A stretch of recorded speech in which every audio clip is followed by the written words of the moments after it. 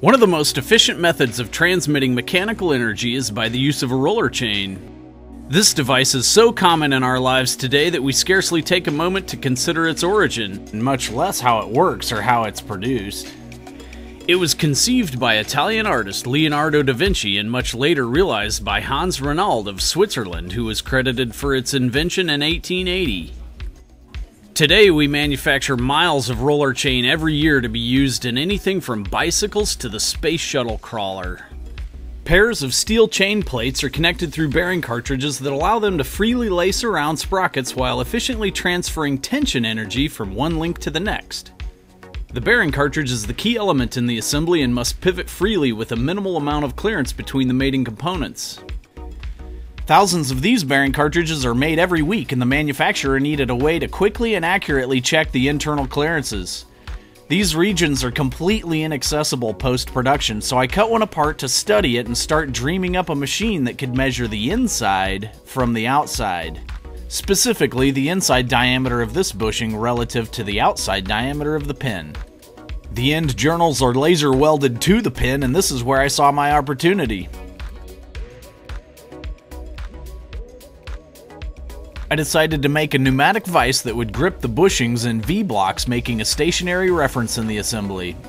Just outside of the V-blocks, I placed linear motion sensors where they come in contact with the end journals, which are welded to the pin, which passes through the inside diameter of the bushings that are rigidly clamped in the V-blocks. Between the V-blocks, I centered two small air cylinders above and below the roller so I could effectively push the pin up and down through the total range of clearance it has inside of the bushings. I packaged the system in an elegant skin, giving the user clear view of the testing process and ergonomic access to the touchscreen control center. Optical sensors detect when a cartridge has arrived, and the PLC opens a gate so it can proceed to the testing station.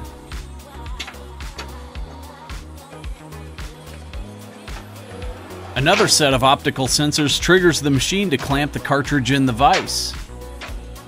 When the cartridge is in the clamped position, the fixed ends of the pin have already engaged the linear motion sensors. The upper cylinder punches the cartridge downward to the extreme range of its travel, and the linear motion sensor's position is recorded. The lower cylinder forces the cartridge in the opposite direction, and the PLC compares the two measurements.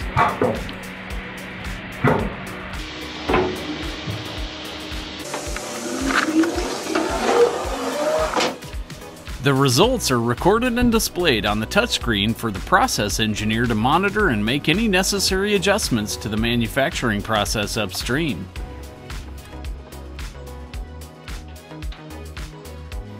I conceived, developed, and produced two of these machines at the same time to have interchangeable components, making them adaptable to test a variety of roller chain bearing cartridges.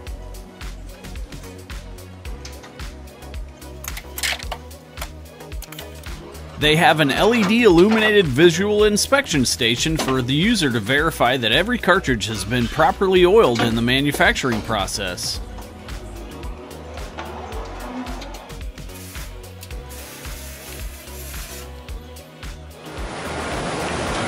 My quality control test machines are integrated into the assembly line, receiving roller chain bearing cartridges directly from the last machine in the manufacturing process.